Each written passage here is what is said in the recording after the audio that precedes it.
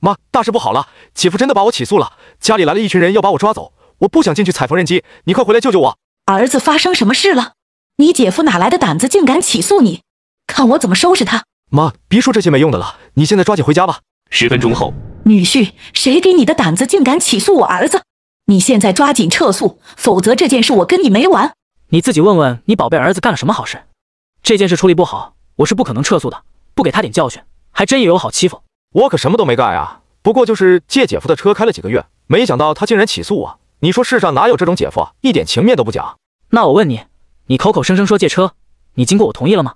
这辆车我花50万买的，刚买了没几天，我自己都没开几次，你却开了好几个月，我让你把车还回来，你却不肯。那没办法，我只好出此下策。女婿，就算他没有经过你的同意把你的车开走，你也用不着告他吧，毕竟咱们可是一家人。再说了，我刚才进门的时候看见你的车了，那不是好好的吗？他是给你擦破了皮还是弄掉了漆？实在不行我们赔你点钱还不行？是他赖着不还车，我才告他的。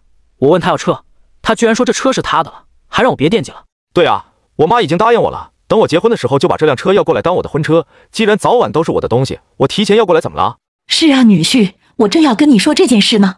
你小舅子他女朋友也非常喜欢这辆车，所以我就自作主张把这辆车送给他们了。你这是什么强盗逻辑？他喜欢就成他的了，你不要忘记了，这辆车是我的，你没权利替我做主。他想要车，你就让他自己买，或者是你给他买，别把算盘打到我头上。我可没有这个义务给他买车。姐夫，你这也太小气了吧？听说你都荣升你们公司的高管了，一年怎么也能赚个大几十万吧？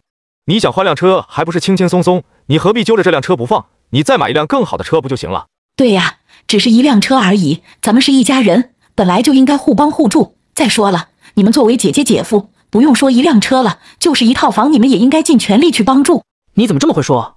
我现在才发现你们一家人的脸皮怎么比城墙还厚呢？先是要车，后面还有房子等着我呢，我告诉你，想都别想。你真是一点教养都没有，我可是你的丈母娘，你怎么敢这样跟我说话？真是目无尊长。我告诉你，今天这辆车你给也得给，不给也得给，我这就把我女儿叫回来。今天你要是不同意，我就让我女儿跟你离婚，让你吃不了兜着走。10分钟后，老公，你怎么把我弟弟给告了？有什么话咱们不能好好说吗？毕竟咱们都是一家人啊，非要把事情闹得这么难看吗？老婆，我问你，你弟弟没经过我同意私自把我的车开出去这件事，你知道吗？老公，我弟弟跟我说过，他陪他女朋友出去旅游，没有车不方便，所以我就把钥匙给他了。这有什么问题吗？就这点小事，你没必要闹到这种程度吧？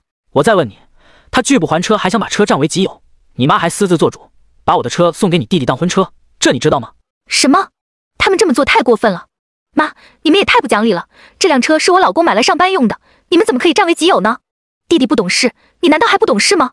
弟弟，你抓紧把车还给你姐夫，以后用你姐夫的东西必须经过他同意才可以，是你有错在先，也怨不得你姐夫。老公，这件事确实是他们的错，但毕竟咱们是一家人，有什么事咱好好说，别闹得不可开交，让我夹在中间左右为难。我替他们给你道个歉，我保证以后这样的事情不会发生，你就看在我的面子上先撤诉。朋友们，你们觉得丈夫应该撤诉吗？